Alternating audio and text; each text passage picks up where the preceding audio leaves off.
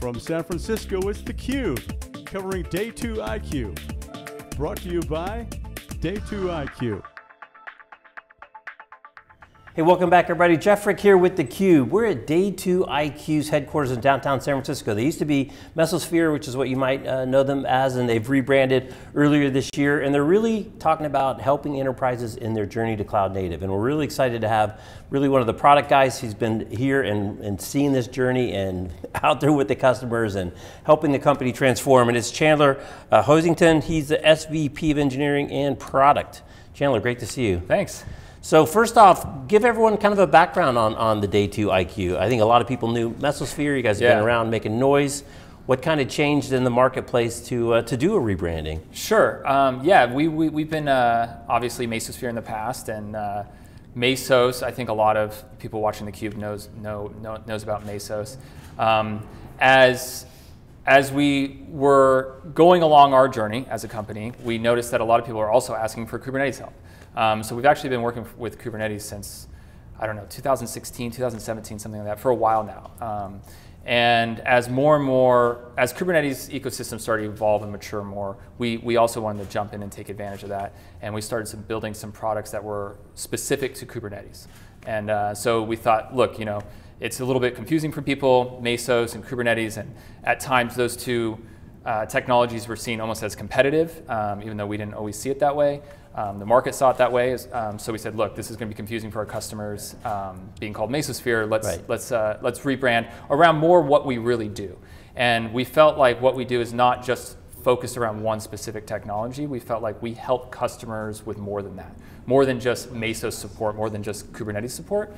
And we said, look, let's get us a name that shows what we actually do for our customers, and that's really helping them take their workloads and put them on not just a Mesos platform, but actually take their workloads, bring them into production in an enterprise way that's really ready for day two. And that's why we called it day two. And let's unpack the day two, because I think some people are really familiar with the concept of day two, and for some people they've probably never heard it, but it's a pretty interesting concept, and I think it packs a lot of meaning in a number of letters. I think you can kind of just think about it if you were writing software, right? I mean, day zero is, okay, we're going to design it, we're going to start playing with some ideas, we're going to pull in some different technologies, we're going to do a POC, we're going to build our skateboard, so to say. That's kind of your day zero. What do we want? Okay, we're going to build a data analytics pipeline. We want Spark, we're going to store data in Cassandra, we're going to use Kafka to pass it around, we're going to run our containers on top of Kubernetes. That's just kind of your day zero idea. You get it working, you slap it on a cluster, things are good, right? Day one might be, okay, let's actually do a beta or put it in production in some kind of way. You start getting customers using it. But now in day two, after all that's done, you're like, wait a second, things are going wrong. Where's our monitoring? Oh, we didn't set that up. Where's our logging? Oh, I don't know.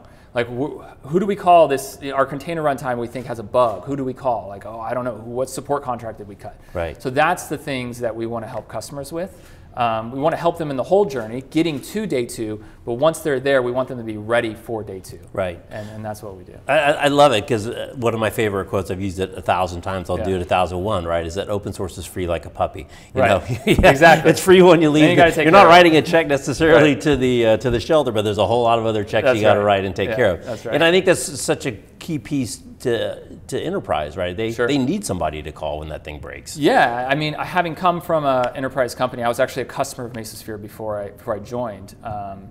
Yeah, that's exactly why we were a customer, is that we wanted not only that insurance policy, but someone to partner with us as we started figuring this out. Right. I mean, just picking, what container runtime do I want to use with Kubernetes, that one decision could take months if you're not familiar with it, and you put a couple of your best architects on it, go research Container-E, go research Cryo, go research Docker, tell me what's the best one we should use with Kubernetes. Whereas if you have a partnership with a company like Day Two, you can say, look, I trust this company, they are experts at this, and they see a lot of this. Let's go with their recommendation. It's a lot easier. Okay, so you got your whiteboard, you've got a whole bunch of open source things going on, right? And you got a whole bunch of initiatives, and the pressure's coming down from on high to get going. You've got containerization and cloud native and hybrid cloud and all this stuff, and then you've got some poor CIO and his team trying to figure it out. You guys have a whole plethora of services around some of these products. So as you try, and then you got the journey, right? And you don't start from from a standing start, you got to go. So how do you map out the combination of how people progress through their journey? What are the different types of systems that they want to put in place, and to prioritize and have some type of a logical, successful implementation and rollout of these things from day 0, day 1 through day 2? No, it's a great question. I think that's actually how we formed our product strategy. Is we've been doing this for a while now, and we've gone on this journey with really big advanced customers, like ride-sharing companies and large telcos, customers like that. We've also gone on this journey with smaller, less sophisticated customers, like industrial customers from the Midwest, right? And those are two very, very different customers. But what's similar is they're both going on the same journey, we feel like, but they're just at different places in it. Right. And so we wanted to build product to find the customer where they're at in that journey. And the way we see it really is just, at the very beginning, it's just training. Right? So we have a bunch of services around training to help you understand not just Kubernetes, but the whole cloud native ecosystem. So what is all this stuff? How does it work? How does it fit together? How do I just deploy a simple app to it? Right? That's the beginning of it. We also have some products in that area as well to help people scale their training across their whole organization. So that's really exciting for us. Once that customer has their training down, they're like, okay, I need a cluster now. Like, I need a distro of sorts. And Kubernetes itself is great, but it needs a lot of pieces to actually get it ready for prime time. And that's where we built a product called Convoy to say, okay, here is your enterprise grade, ready to go Kubernetes distro right out of the box. And that product is really, it's what you could use to just fiddle around with Kubernetes. It's also what you put into production right out of the gate. And that's been scale tested, security tested, mixed workload tested, it's everything. So that's kind of our Kubernetes distro.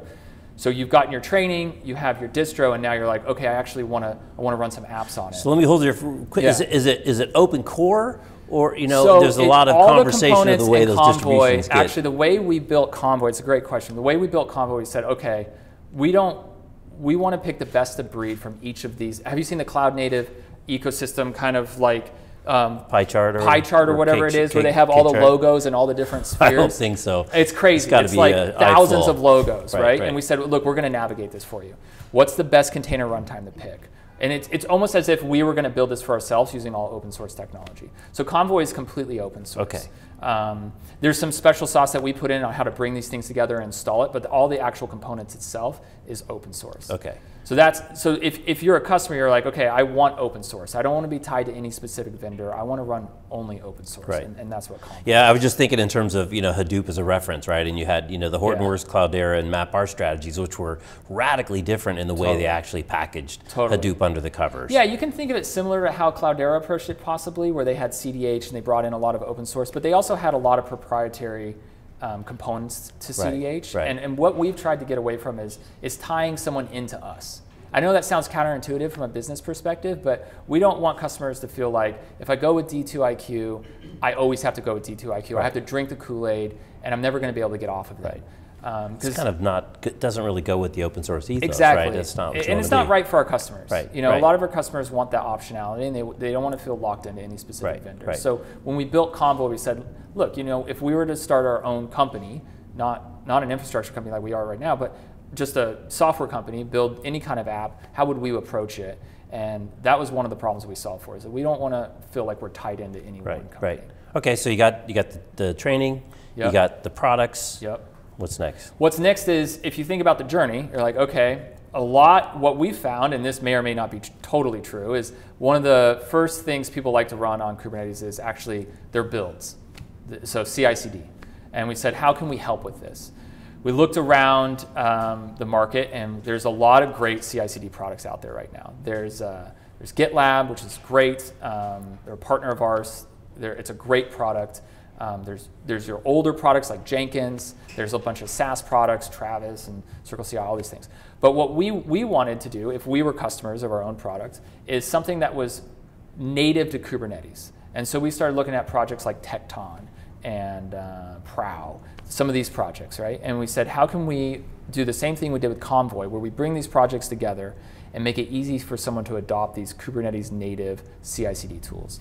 And we did some stuff there that we think is pretty innovative as well, and that's the product we call Dispatch. Okay, but you got more than just products. You've got professional services. That's right. So now you need help setting all this up. How do you Right. actually bring your legacy applications to this new platform? How do you get your legacy builds onto these new build systems? That's where our services come into play and kind of steer you through this whole journey. Lastly, what we next in the journey, though, those services complement really well with the kind of the rest of the product suite, right? And we didn't just stop with CI/CD. We said, what is the next type of workload we want to run here? Okay. So there we looked at things like Red Hat operators, right? And we said, look, Red Hat's doing a really cool thing here with this operator framework. How can we simplify it? We've done a lot of this before with DCOS, where we built what we called the DCOS SDK to help people bring advanced complex workloads onto that platform. And we saw a lot of similarities with operators to our DCOS SDK. And we said, how can we bring some of our understanding and knowledge to that world? And we built this open source product called Kudo. Okay. People are free to go check that out. That's how we bring more advanced workloads. So if you think about the journey, back to the journey again, you got some training, you have your cluster, you put your builds on it, now you want to run some advanced workloads, that's where Kudo comes into play. Okay. Yeah. And then finally, at the end of the trail is help! 1-800 I need help. Well, almost. At the end of the trail, we're not there yet. There was one more. Things are still moving well. There was one more step, the last right? one, the very last one. Actually, we said, okay, what's next in this journey? And that's running multiple clusters at the same time. Okay. So that's kind of the scale. That's the end of the journey for us, for our product suite as it stands right now. And that's where we built a product called Commander, and that's really helping us launch and manage multiple Kubernetes clusters at the same time. So it's so great that you have the perspective of a customer and you bring that directly into what you want, because you just have gone through this journey. But I'm just curious, if you put your old hat on, kind of the CIO hat, your customer, you just talked about the cake chart with Lord knows how many logos. Right. How do you help people even just begin to think about the choices and about the crazy rapid change in Kubernetes wasn't a thing 4 years ago. Yeah. To help them stay on top of it, to help them, both kind of have an eye to the vision, make sure you're delivering today, and not just get completely distracted by every bright shiny object that happens to come along. Yeah, no, I think that's really challenging for the buyers. I think there's especially as the industry continues to mature, there's a new concept that gets thrown out all the time, service mesh, or some new cool way to do monitoring or logging, right?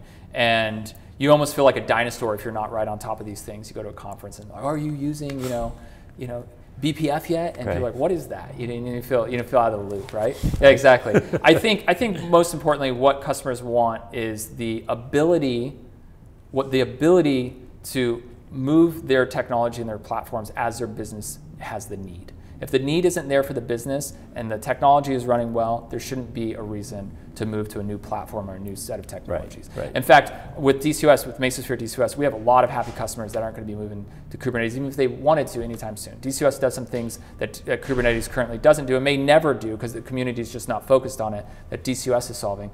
And those customers just want to see that we'll continue to support them in the journey that they're on with their business. Right. And I think that's what's most important is just really understanding our customers, understanding their business, understanding where they want to go, what are their goals, so to say, for their technology platforms, and making sure we're always one step ahead of them. So that's a good place to be, one step ahead of the demand. That's right. All right, Chandler. Well, thanks for taking a few minutes and sharing the story. Appreciate it. Okay, thank you. All right. Thanks. He's Chandler. I'm Jeff. You're watching theCUBE. We're at Day 2 IQ in downtown San Francisco. Thanks for watching. We'll see you next time.